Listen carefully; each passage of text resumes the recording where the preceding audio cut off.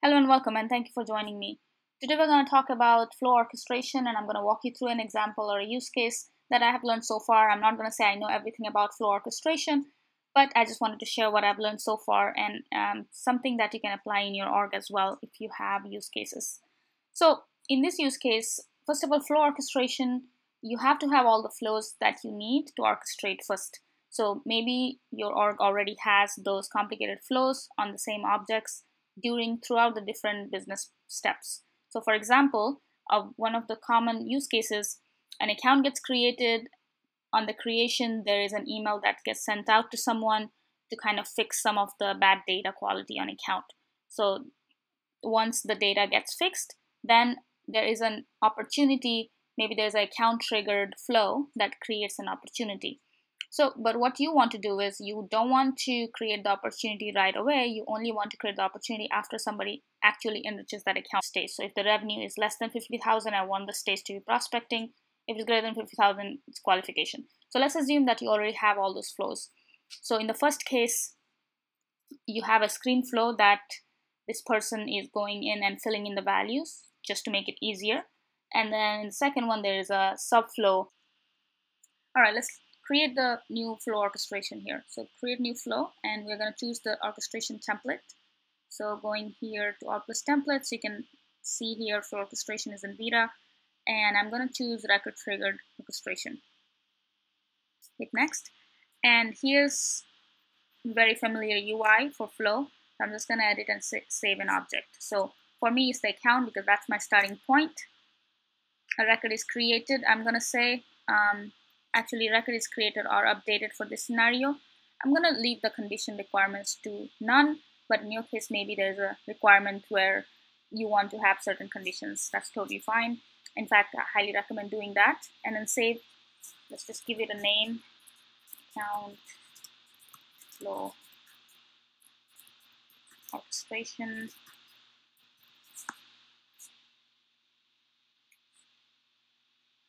Okay. So once we have that, you can go back to elements. This kind of is really weird. I have to double select this. Let's take a look at stage and decision here. So there are two things. Once you select stage is like a collection of steps, and decision actually create paths for orchestration of the flow. So like if I select stage just means it's a collection of steps. So I'm just going to say first stage is account validation, for example. And that will basically include all the things related to that. Let me just exit out of that so it auto-populates the API name. Okay, account validation, and you can say what's the exit condition. The exit condition can either be when all the steps have been completed, and I'll show you what you can add in all the steps. But when the specified evaluation flow returns true, that's another way to do it. So I'm just going to leave it as that. And then once you're here, then you can select different things that may happen within that stage. It can be a background step or it can be interactive step. So interactive step usually means the screen flow element. So background step can, for example, there can be one background step saying, when the account is created, I want to notify the data team so they can get an email and then they can click on the link, which takes them directly to the account page, and then they can further complete their steps. So this is where you can search flow. Now I want to point out what I have noticed at least is that it only lets you search for subflow for some reason. It doesn't let you select flow, so you may have to convert your flow to a subflow if you want to use this.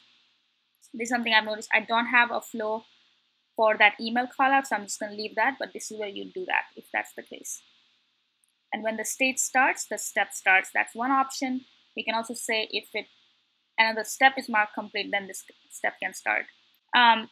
So I'm not going to do the background because I don't have a subflow for that. So I'm just going to exit out of it and delete it. You can delete it pretty easily. Now the next step for me is somebody actually goes in and updates the field values. So I'm just going to say update account fields. And these are critical account fields like annual revenue, number of employees, and so on.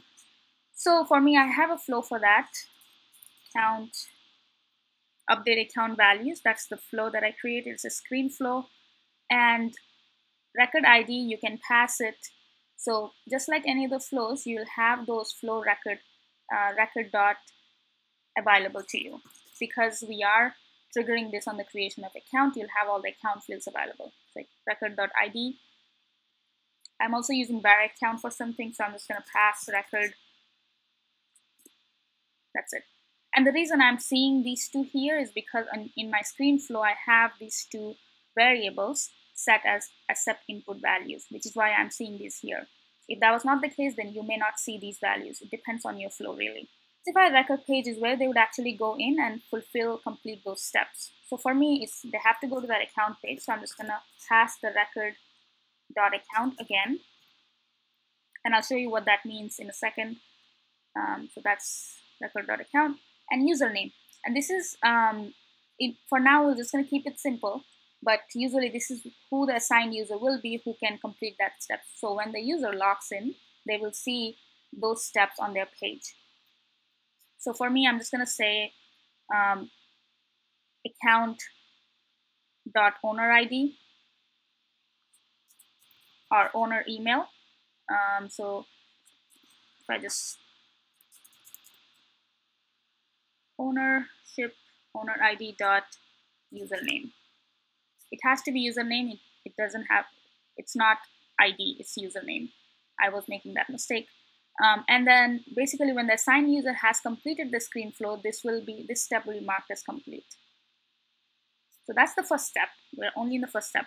So that's the first stage complete. So you may have multiple steps within the stage. For me, it's just that stage. Now what I want to do is after the stage is complete, I want to have decision paths here and annual revenue, because I want to create opportunities based on the revenue number. So here you can say revenue is less than 50K and you can just use the resource of account record.account annual revenue. So I'm just going to search for that. Annual revenue less than 50,000. That's one condition. Next condition is revenue is greater than or equal. Now we can see here you have options. So what happens if the revenue is less than 50,000? You can add more elements in here. So by default, Salesforce will create stage 1, 2, 3, but you can rename those. So for here, for the first one, what I want to do is create op 1. Let's just call it that.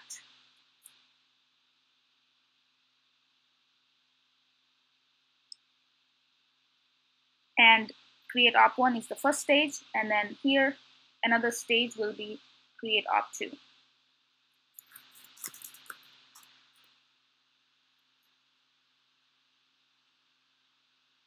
Okay, so you can't really add step without creating stage, which is why we're creating stage first. So I just created 2 stages here. Now I can add steps. In steps, you can add what we talked about is the background or interactive. In this case, it's a background step because I do have a flow to do that. So stage, so for 50,000 less, I'm just going to create opportunity with stage of prospecting. That is just my use case that we talked about. So when the stage step starts, it's good.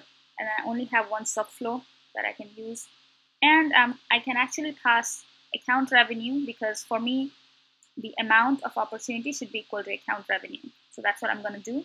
Record dot annual revenue.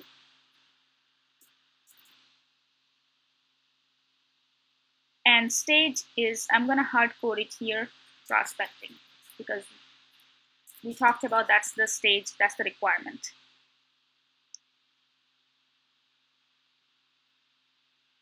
And record ID, I think it's the account ID that I need. So I'm going to pass that as well.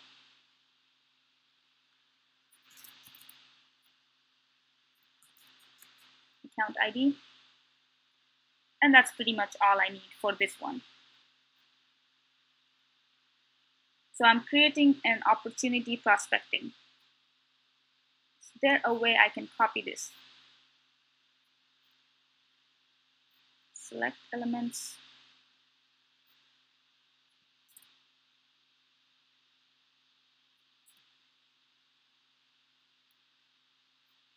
Okay, it doesn't appear that we can copy this.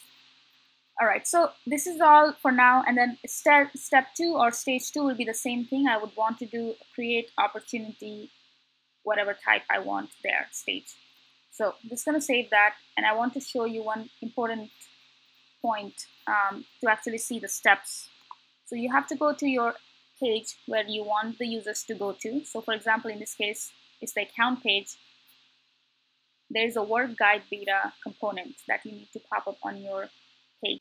It is just a new component, Flow Orchestrator work guide. So all you need to do is drag and drop on the screen. So as soon as the user has an assigned step, they will see that on their screen. That's about it. Now let's see how. Let me make sure the flow is actually active. So I'm just going to activate this. Okay. And let's go back to the account. So first I'll create a new account. New test 1, 2, 3, 4. Okay. And I'm just going to leave everything empty. Save it. And after it's saved, you should see a work guide. So because my screen element or screen flow has all these fields, I'm able to see that flow right here on the screen. So I'm just going to populate these values. Annual revenue, let's make it less than 50,000, 40,000, and that's all I want to do at this point. So hit next. The moment I hit next, the account gets saved. If I go back to details, you should see. Let me refresh the screen.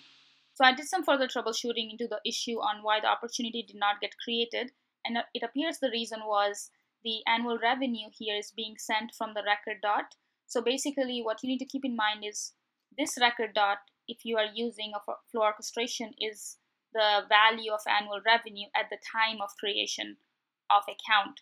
So let's say if somebody created the account with annual revenue of 45,000, then it will be passed over and the opportunity will be created.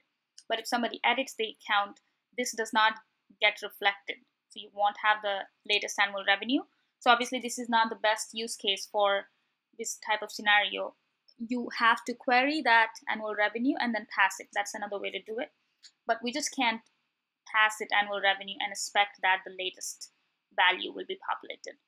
Okay, so in case for testing this one, what I'm going to do, and by the way, you will see an error if the flow failed for some reason. In my case, I got the flow failure because it did not find the annual revenue since I updated it after the fact, and the account amount is a required field on opportunity, so I got this error message, which is really neat that it gives you the error email so you are able to troubleshoot.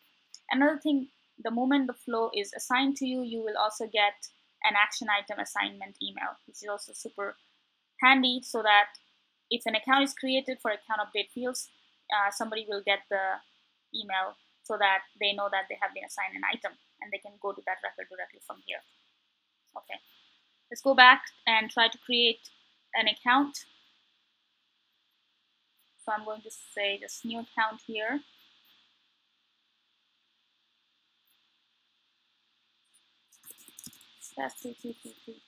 Okay, so this time I'm going to actually have annual revenue here.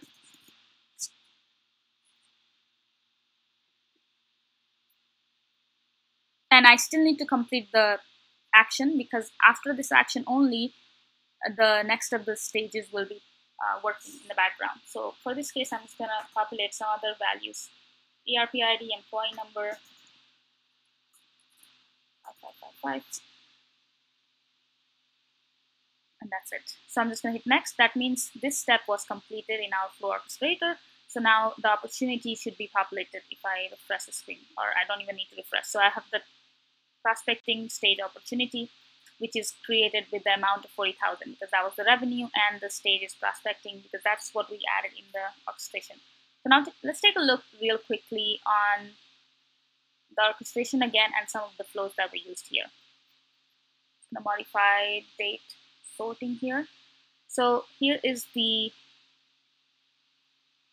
screen flow. So you're aware what's being used.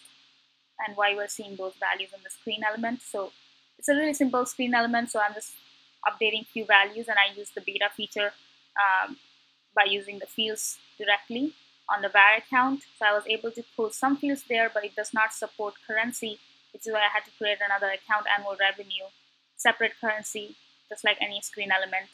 And then I'm creating or updating the accounts right here. And the record ID is being passed through the orchestration, which is why we're able to update that account.